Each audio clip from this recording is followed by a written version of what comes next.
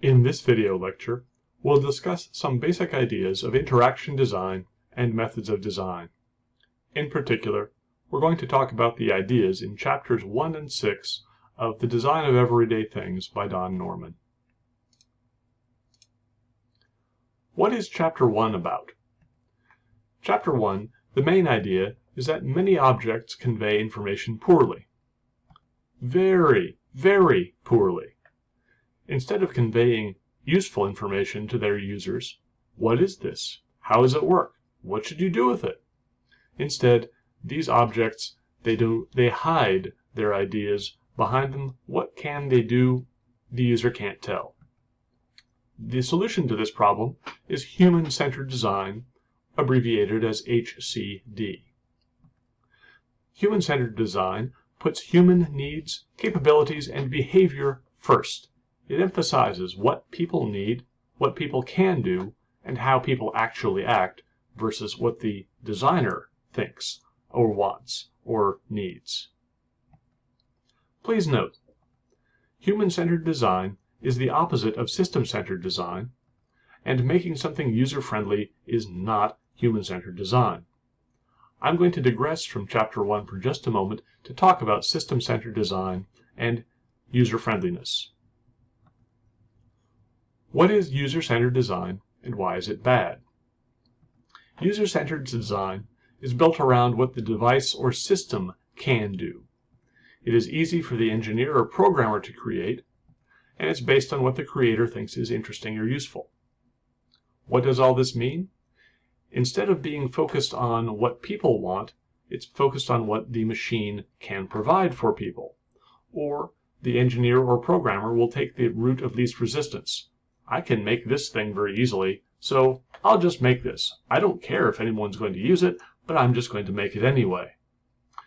Or sometimes the engineer or programmer will think, this is kind of cool. Yeah, I'm going to try to do this, and if it works, excellent, I'll include this. But what if the user doesn't want it or need it? For example, you've all probably used a microwave oven at some point in your life, right? Ask yourself this question, though. How many of those controls ever get used? For example, the popcorn button.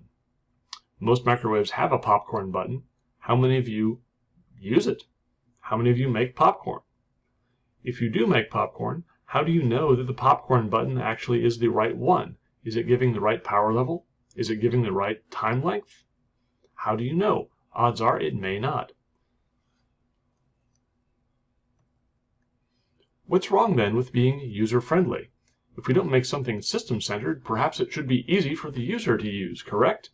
You would think so, because if something is user-friendly, it's then easy and people will like it, right? The problem is, sometimes things can be too easy. This is a real alert that went out to the residents of Hawaii a few years ago. They were warned that basically North Korea is launching a missile and they're going to blow up Hawaii. Go hide. The problem is that this was not a real emergency notice. It was supposed to be a system test. The person operating the system clicked the wrong button and sent out a real emergency message instead of testing it inside the system. Was it the user's fault? The answer is no, it wasn't the user's fault. It was the designer's fault. Whoever made this system made it so it was too easy, too user-friendly to send out a real message. Also, sometimes if something is user-friendly, you can lock people into doing something that they didn't really want to get in the first place.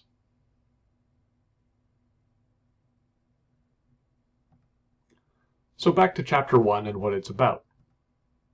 As we've said, objects need to convey information to their users, but many of them do it poorly, and the solution is to use human-centered design. Why do we want to use human-centered design? 3 reasons. First off, usability. Human behavior isn't actually rational, so we need to adapt our machines, our systems, to what people actually do. We need to then also use human-centered design to improve the user experience.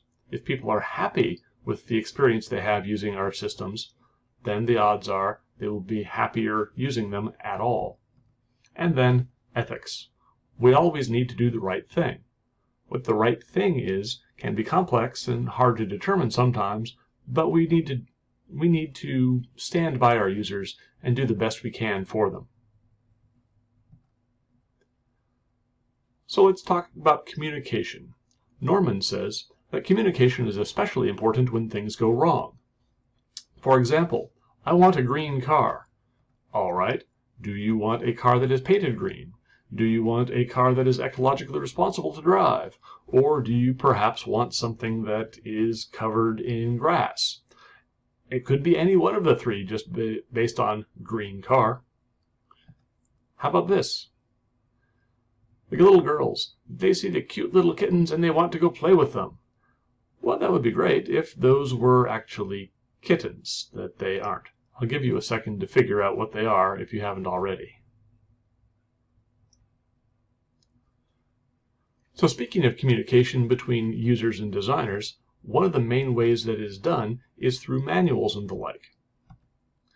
So oftentimes when things go wrong, we blame the user and say, "Go read the freaking manual."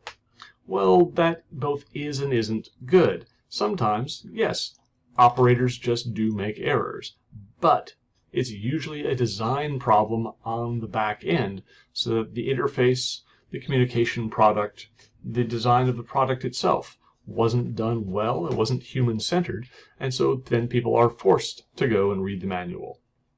Don't expect your user, to go and find the manual and page through it. Odds are they won't want to, and many people never read manuals at all.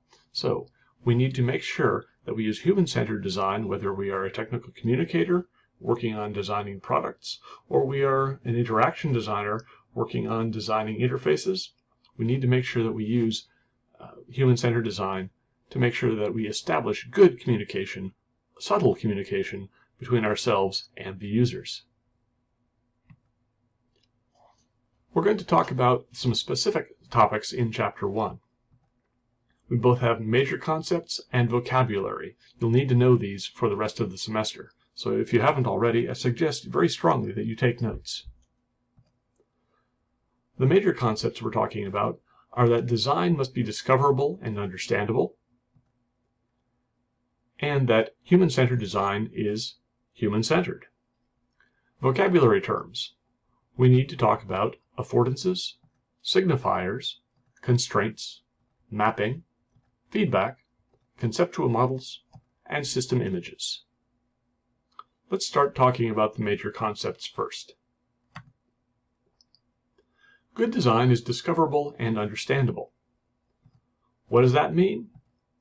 Discoverability is the user's ability to figure out what a product does, how that product works, and what actions are possible with that product. Understanding means the user can understand the relationship among controls, actions, and intended results.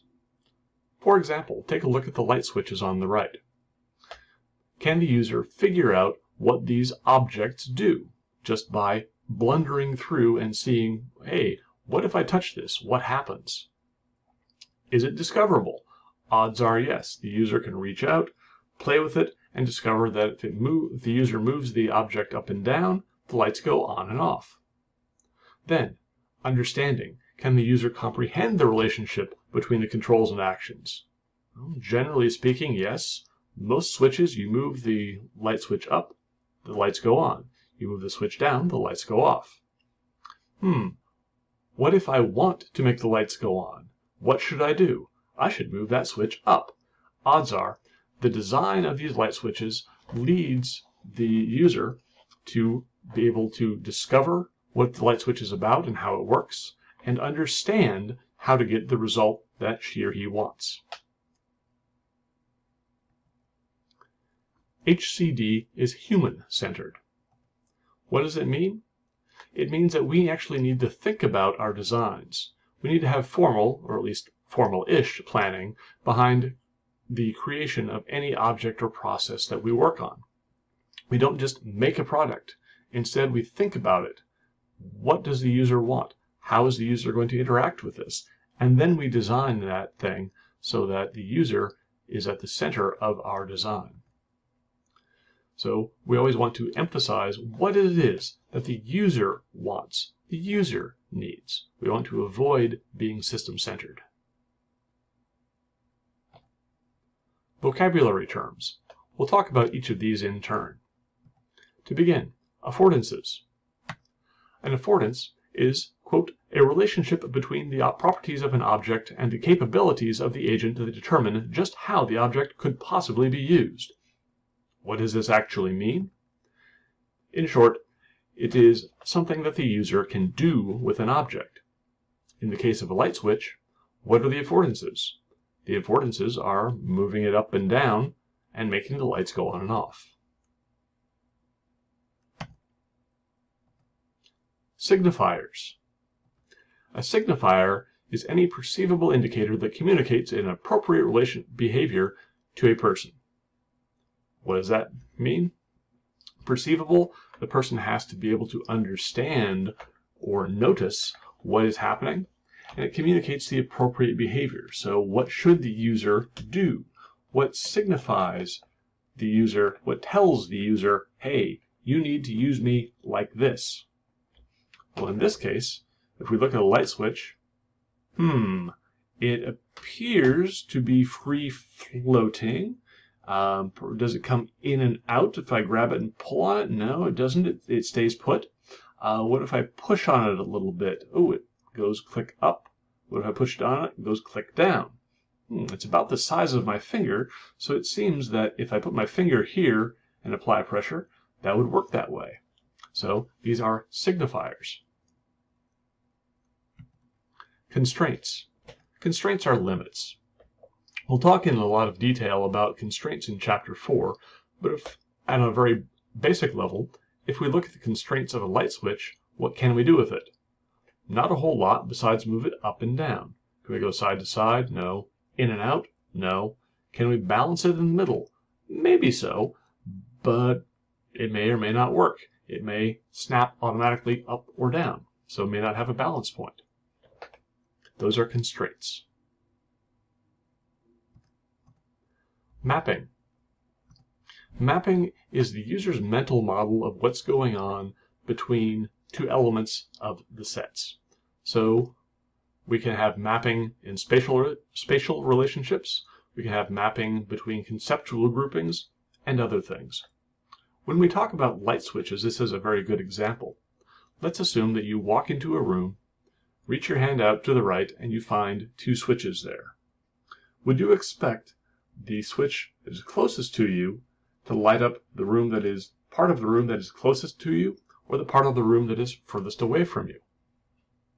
Odds are, you flip that switch, and you expect that close switch to light up close to you, expect the far switch to light up far from you. That's mapping. Feedback. Feedback is communicating the results of an action. This may seem, well, obvious, but at the same time, think about it. How many times have you used a machine, a system, an object, and not gotten any feedback of what you did? You pressed the button, you flipped the switch, and you couldn't tell anything happened. Did that make you happy? Probably not. Could you tell if you had accomplished your task? Probably not.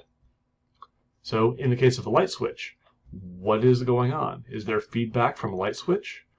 Probably yes. You move the switch, it usually goes click somehow, and a light goes on.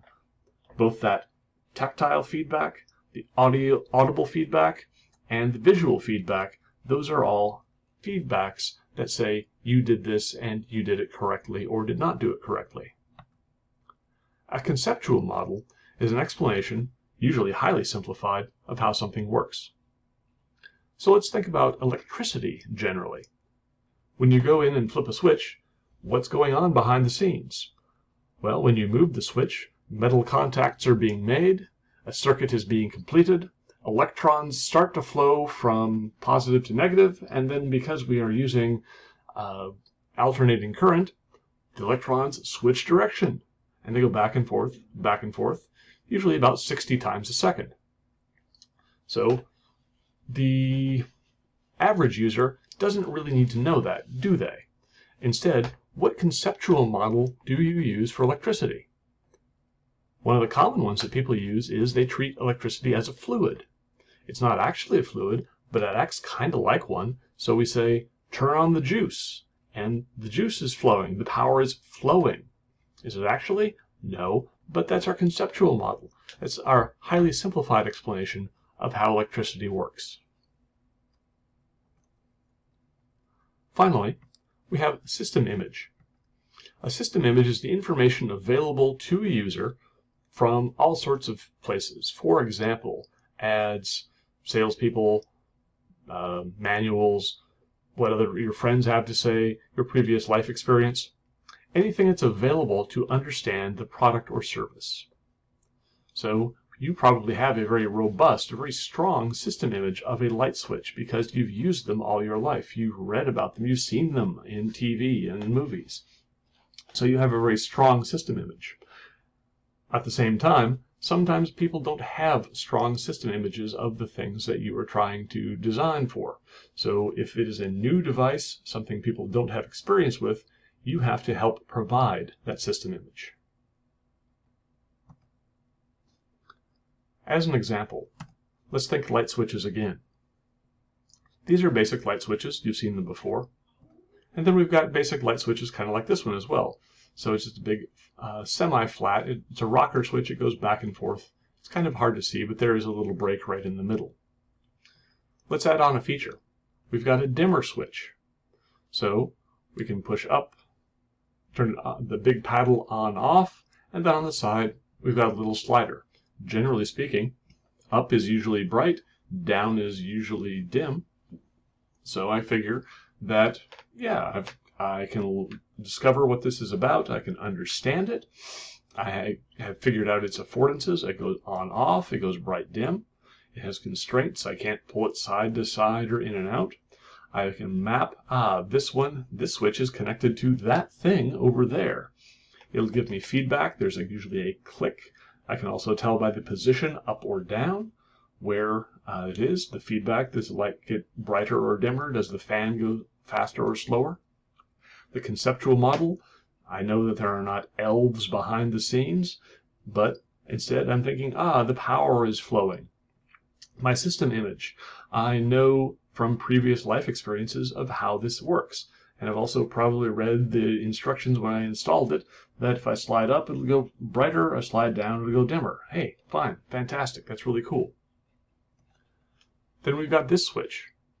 It's a little different, but it does the same thing. It has an on and off, it's got a slider, and this thing actually has a little green light that tells me as well, this is feedback, is it on, is it off? But then we've got this. This horrible thing, this is a switch that it does much the same, but instead it's a digital dimmer. So we've got an on and off plate, and then we've got an up and down rocker switch on the right hand side. And on the left we've got little lights. Now ideally we have the same things going on here that we do in all the other switches, but it never worked for me.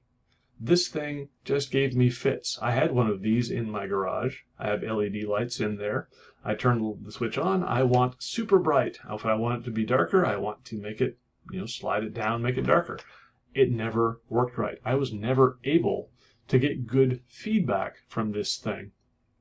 I was never able to get a good conceptual model of exactly how it was supposed to work, because sometimes I'd press it, the lights would be super bright. Sometimes I'd press it, it would be super dark. Maybe it was the length of time I pressed it. I don't know. I didn't have good feedback. Finally, I ended up ripping the thing out. It cost me $50, and I installed one that cost $20, and I'm twice as happy. Let's talk about Chapter 6. Norman's topic for Chapter 6 is solving problems is not addressing problems' root causes. You need, as designers, technical communicators, interaction designers, you need to figure out what's actually going on behind the scenes in order to come up with good solutions for people. The solution for you is to use design thinking. Design thinking puts human needs, capabilities, and behaviors first. So we need, again, to emphasize not what it is that is easy to do, or what we think might be kind of cool just to play around with. No, we need to emphasize what is it that our people want to do with it. What can our people actually do? How are people actually going to act with the things that we design? What should we do then? In order to implement design thinking, we need to use the Double Diamond Design Model and the HCD process. I'll talk about each of these things and then combine them together. The Double Diamond Design Model looks kind of like this. I'm not going to talk at length about it, but I'm going to move my cursor over here so that you can see what's going on. First off, we have a problem of some kind. This is our start point. We're going to discover what the problem is about. We'll do research, try to figure out what is the quote-unquote real problem and not just the surface level problem. At some point, once we've got enough research done, we start to narrow down and figure out what is actually the real problem. At some point, we then define our problem and say, okay, it's not just that users need to do X, but users need to do Y in order to be able to do X. So then, how can we help users do Y? That's where we start brainstorming and coming up with new ideas. New ideas, new ideas, new ideas. You get a whole bunch of new ideas, and then you start narrowing those ideas down, which work, which don't work, which are possible, which are impossible, and eventually you come and end at a particular one solution. Next, let's talk about the human-centered design process. It's a cyclical process. It has ideation, prototyping, testing, and observing. So we ideate, we come up with an idea, we prototype that idea, maybe come up with a little solution, we test that solution, we observe to see, did it work, did it not work, was it what we expected, is it not what we expected, how so? We then ideate again, come up with new ideas, and repeat the process over and over and over again until we get something we like. So let's combine these two. We've got the Double Diamond Design Model and human-centered design. You'll notice that inside each of these blobs, inside each of these diamonds, that's where we have this going on. So we define the problem, ideate. What is maybe the problem? We have an idea of what that problem might be. We test to see if our idea is correct, observe the results. If it is great, we can move on. If not, we're going to come up with new ideas and test over and over and over and over again. Finally, we come up with our problem definition. We figure out what our problem is. We then start coming up with possible solutions. We ideate, we prototype, we test, we observe the results, and continue over and over and over again until we come up with a final solution. While we're doing this, we need to focus on activities and not tasks. What does that mean? We need to differentiate between the two. Activities are high-level structures. They're collected sets of small tasks that are performed together to achieve a high-level goal.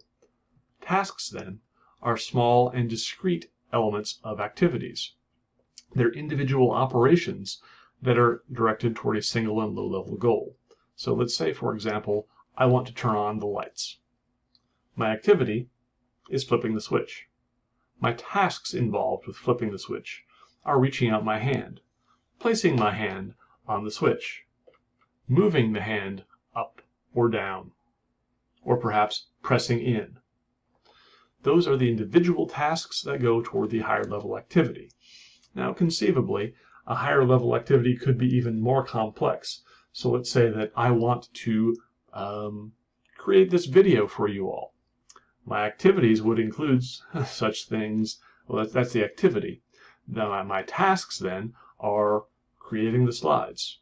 So not only do I walk into the room, reach over, touch the light, then come and sit down, I could say that, well, my task is actually just turning on the light. So it depends how abstract you want to get. You can take tasks down to a very, very granular level. At some point then, when you are talking about really complex things, your individual tasks, that your individual activities that are made up of really low-level tasks, those become smaller tasks toward bigger activities. So please don't make the mistake that one activity is always an activity. When you start breaking things down, tasks are really, really small, activities are bigger. You can have multiple activities to make a bigger activity, in which case those sub-activities could conceivably be considered tasks. It gets a little complex, but don't worry about it. The big idea, you need to differentiate between high-level structures, big things that are aiming for, and then small individual actions to get toward those activities you're looking to complete. So when we talk about these various ideas, we're going to think about doors, in particular Norman doors. There's this door on the 10th floor of the Vox Media office that I hate so much. Damn it. You ever get this door wrong? Pretty regularly. Have you seen people misuse it? All the time, every day. Constantly. I hate this door. Me too, Kelsey. But here's the thing. As soon as you start looking for confusing doors, they are everywhere. It's push. Why? I feel like Roman Mars would know about this. This is 99% invisible. And those doors you hate are called Norman doors. What's a Norman door? Don Norman wrote the essential book about design. He is the Norman of the Norman door. All right, and where is this guy? You must go to San Diego. Okay.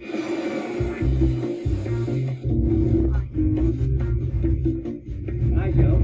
Hey, I'm Don Norman. Gee, you know, it's hard to describe what I am. Well, he's been a professor of psychology, professor of cognitive science, professor of computer science, a vice president of advanced technology at Apple. But for our purposes. I was spending a year in England, and I got so frustrated with my inability to use the light switches and the water taps and the doors even, that I wrote this book. If I continually get a door wrong, is it my fault? No. In fact, if you continually get it wrong, it's a good, but if other people continue to get it wrong, good sign that it's a really bad door. A Norman door is one where the design tells you to do the opposite of what you're actually supposed to do, or gives the wrong signal and needs a sign to correct it. Why does it need an instruction manual? That is, why do you have to have a sign that says push or pull? Why not make it obvious? It can be obvious, if it's designed right. There are a couple of really simple, basic principles of design, and one of them I'll call discoverability. When I look at something, I should be able to discover what operations I can do.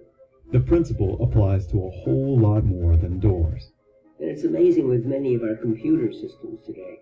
You look at it, there's no way of knowing what's possible. Should I tap it once or twice or even triple tap?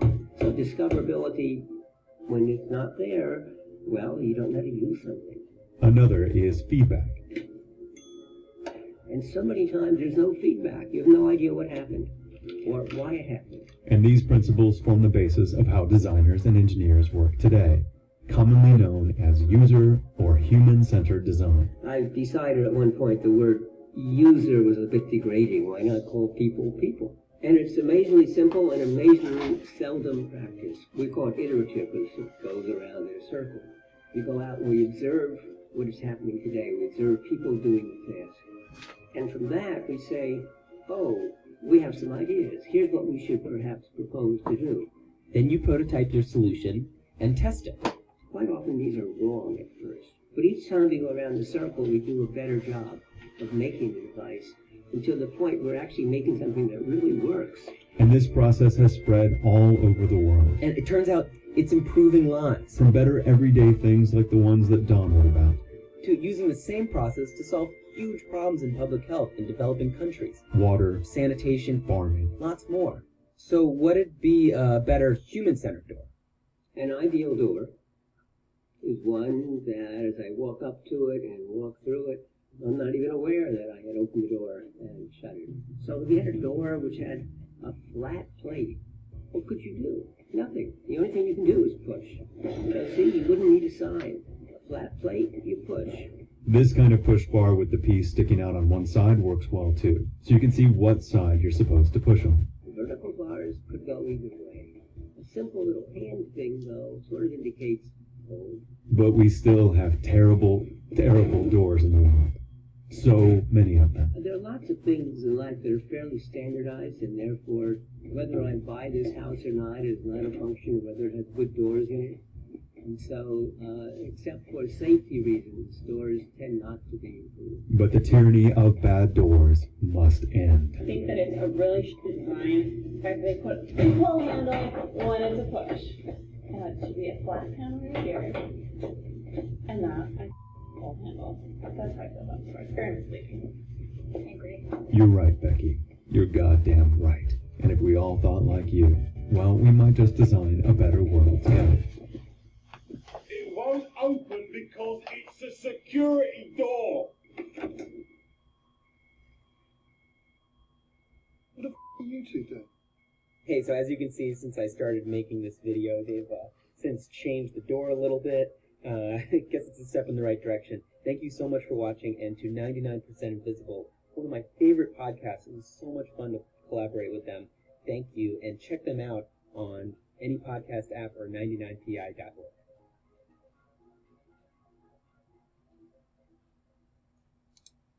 There's this door on the... And that's what I've got for you. So, we've talked about Chapter 1 and 6 of Don Norman's The Design of Everyday Things. Please remember all the vocab we've talked about, the fundamental ideas, and the double diamond design model, and how human-centered design, the iterative process, works. Thanks very much. We'll be using these ideas all the rest of the semester. 10th floor.